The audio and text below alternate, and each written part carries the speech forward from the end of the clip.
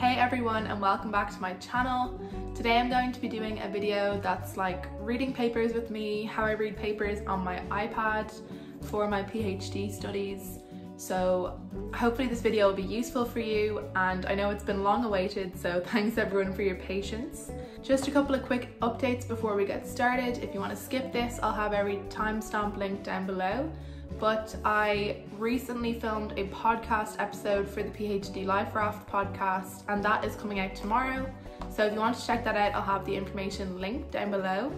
The podcast is really good for PhD students, I feel. They actually recently did an episode on the imposter syndrome, which some of you were asking me about before. And they also did an interview with Alex Sujung Kim Pang, who wrote the book Rest, which is one of my favorite books for like work-life balance and especially for doing PhD work. So I really highly recommend checking that out. It was really fun and I'm so glad that I was asked. Definitely check that out.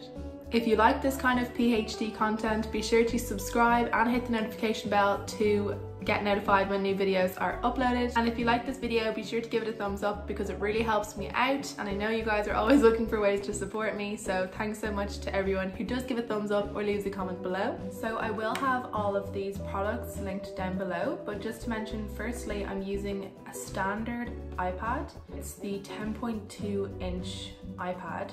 It's not an iPad Pro, the main reason being I don't do any proper work on this laptop. I use it for notes and planning, and as well obviously reading papers and things like that. So I don't do any analysis or anything like that on here. I'm also using the Apple Pencil. I know that you can make your own ones of these, but that wasn't something I personally wanted to do. I like having this because it works better than your own kind of DIY ones, especially trying to get more precise with the tip, especially for doing planning and writing and things like that. I think the DIY ones don't work as well for things like that. I also have a protector on the front of this, which is from a company called Paperlike, I believe, and it essentially makes the writing on the iPad feel like paper. So you can kind of hear, hopefully, that it's scratchy compared to when you have the just plain iPad without any cover. It just feels very smooth and a bit slippery. So for writing and things like that, I just feel like it's easier to have this. The thing is, I'll just show you what it looks like with the iPad off. So it makes it look more like a Kindle, like the actual screen. It would be a lot shinier and a lot smoother without the cover. So that was something that straight away when I got the iPad and I put the cover on, I was a bit disappointed because obviously the display is so much better without it. But again, that's not really what I use it for, and I do like working with the screen protector on. And the other thing I just have is this OtterBox cover. So I don't have a front cover because I do have the screen protector, and obviously the OtterBox around the edges means if I drop it, it's gonna be fine, similar to any other OtterBox really. And it has a grip for my Apple Pencil, so I usually just carry it around like this. And I really like it. I've been loving using my iPad. I really haven't been sharing much about it on here, but I use it pretty much every day. I will be walking around the house with it at all times, pretty much. Plan a lot, and I like getting my thoughts out onto something often. So I can do a separate video about how I organize all my notes, my plans and stuff like that, just going through GoodNotes in general. If you would like to see something like that, be sure to leave a comment below saying that. So let's get into this. So I'm going to be reading a paper that I know I'm going to read in full because it was one that my supervisor suggested I read because it's very similar to the type of work I'm doing, and it's something that I could potentially try to do a repeatability study with a larger data set than the one they used in this paper, because we have a larger data set. And so I know I'm going to read this in full, and I know I'm going to want to look deeply at the methods and stuff like that because it's going to be something I'll want to adapt or reuse. So if you've seen my other video about reading papers, which is just on my laptop, then you'll know I don't tend to read all papers in full. If I come across a paper that seems interesting and then I start getting into it and I don't find it to be as interesting, then I won't read it in full. And I think it's important to just know typically when to cut your ties, because otherwise you could end up spending years of your life reading papers that aren't very important. but I'm not going to get into that too much in this video. I talked about it a little bit more in the other video. So today it's just about showing you like how I read papers on my iPad and how I actually track the notes and what I do with the notes as well. So I'm going to have a little screen recording of what's going on, and I'll be talking through the process. And I will be reading this real time, but I'll probably just speed up the bits. First thing I'm gonna do is just get another notebook going. So where do I want to put this? I might just add this right into the paper. So this way I'll be able to track all of my notes inside this paper. Do I want this kind of paper? So in GoodNotes you can change up the paper. I think this is fine. So this will just be somewhere that I can leave all my notes and be able to kind of come back and forward through to there. Okay, so the first thing I'm going to do is read the abstract, and usually I will highlight the entire abstract because everything is important. So I'm just using the highlighter tool. I'm going to use a yellow highlighter and just make sure it's a decent size. Or do I want a bigger size? It's too big. Yeah, I'll use this smaller. Maybe I'll just... Okay. Is that a good size? Sure. So what I like about this is you can really highlight things by hand, whereas I think reading papers on something like Mendeley, you know, you highlight things in a different way, and I just feel like I much prefer, it feels like you're doing this with a printed out paper, but I prefer having a digital version. I'm just gonna have a read through this and I'll highlight it as I go.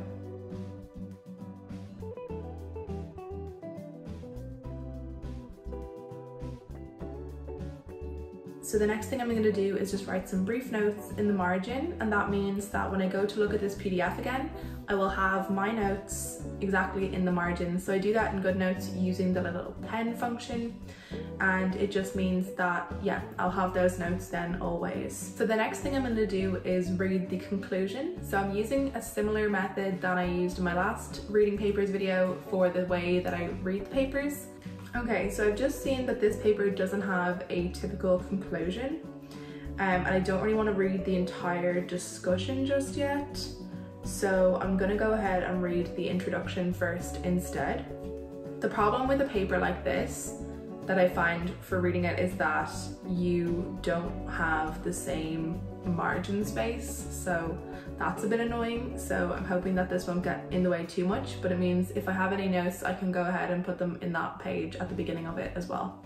For the moment I'm just gonna have a read through, and I will just add any notes that I feel are relevant.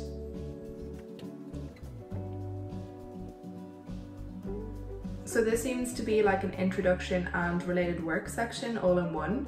So what I like to do when I'm reading anything to do with related work is I will actually highlight different papers. Here we have like 3 to 5, let's say, those that are for a specific sentence. So what I like to do is I will highlight at the end of the paper the references that go together, like I'll group them and put a little note for what the reference was for them. So for example, here I have endurance running may have evolved 2 million years ago. That's 1, and then probably goes back as far as the Olympic Games, that's number 2. And then I have 3 to 5 is all about wearable sensors and like huge data developing and things like that. So as I'm reading through the like introduction and related work section, because typically these kinds of papers would then be ones that I want to look into because this paper is so relevant to my field, then it means that I will usually like add these papers to my list of papers that I would like to read.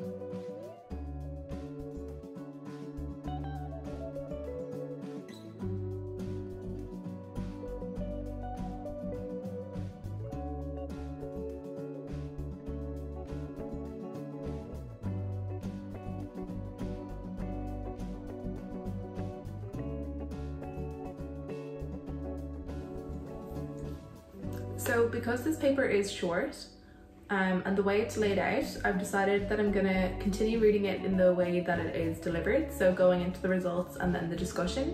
I think if this was a paper where I wasn't sure if I was gonna read the whole thing, I would probably take a different approach and be more likely to, you know, read some of the discussion and conclusion elements first and then go back and read the methods if I then was interested.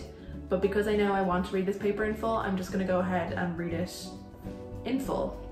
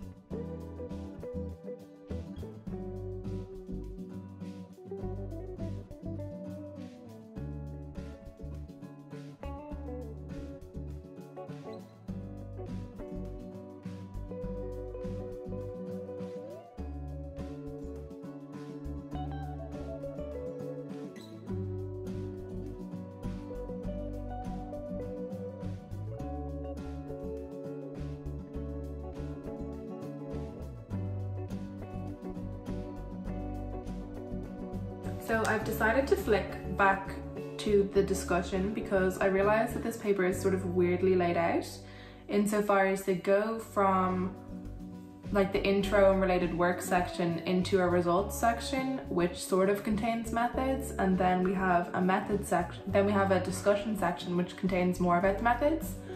And like I read the results section method part, and I still am not 100% sure of how to implement what's given in this paper, so I'm deciding now to read the methods part of the discussion section, and I'm hoping that that will help a little bit to understand this a little bit more. I do see that they have some code availability and that might be helpful. And so far I'm just seeing a couple of things that like they've pointed out as being limitations that I know, given the data that we have, wouldn't be limitations, which is interesting. It means that I'm starting to see that there is a potential for a project to occur here that would like fill in some of the gaps and like build on the already very, you know, promising work that's been done, as they've found really good accuracy in their model, but they have pointed out some things that could lead it to have had you know, limitations, which we would be able to address in some way. So I'm just going to go ahead now and read that section, the sort of method section of the discussion, and I think that will help me just understand a little bit more, and then I can go back and look over the results in more detail.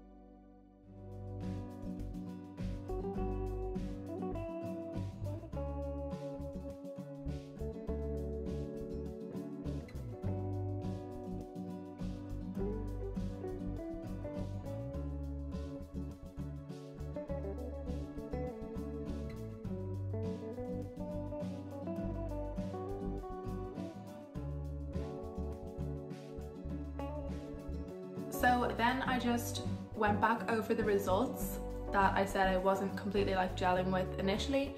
After reading the methods, I went back over the results and then I wrote some notes on the paper, like different things that I'm just thinking of upon initial reading and sort of points that need to be addressed before I can continue. I also took a quick look at the code that was associated for this paper just to see could I get a grip with it like initially, and I personally found that, you know, my OR skills are quite rusty. So I had a brief look through it, but it definitely wasn't something that I could just read through and get. But this paper, it's one that I'm going to need to read a couple times, particularly for like the methods of actually calculating the performance prediction time. Which I think this is probably a good paper for me to have shown on the channel, because I think like sometimes you'll be reading papers that you literally just get straight away and you can summarize it easily, and those are ones that'll go sort of into the related work section, like fit in really easily. Whereas this is a paper that I want to try and do like a replication study for, so it definitely is more complicated because I need to really understand it like deep down, and I definitely don't feel like I could straight away implement it before reading over it a couple more times, which I think is fine. So I need to read over it some more to really get the method down, but I don't think that's something I'll do today. So altogether it took me around an hour to read this paper because I was really trying to focus on getting it in. And it definitely depends paper to paper. Some will be really quick reads because I'll be able to just scan through it, get the gist, and that's all I really need to know. Whereas other papers like this one will just take that bit longer. But I do feel like having now the notes in my PDFs is great, because it means when I go back in to look at the paper again, I'll have all of those notes there and I'll be able to just straight away remind myself what was going on when I was reading through it. So I really do love using my iPad for this. I'm sure you could use probably any sort of tablet to do something similar. What I like about using the iPad as well, it means I can chill a bit more when I'm reading the papers, so I can just sort of lay down and have a read, compared to being on your laptop close to the screen. It's just a little bit more, it can be a bit more uncomfortable to stay in that position for a long time, whereas with reading on my papers on the iPad, I feel like I can move around a bit more and it's just a bit more like breaking things up than being in like your desk all day. So as I mentioned, I will have all of this stuff linked down below. And I really hope this video was interesting for you. I hope it will be helpful in some way. I never really know when I'm making these types of videos if they are helpful, so hopefully they are. And thank you so much for watching. Thanks so much to all of my patrons. You make it possible for me to keep making these videos, and you motivate me to keep making these videos when I'm really busy. So thanks so much for your support, and I will see you all in the next video.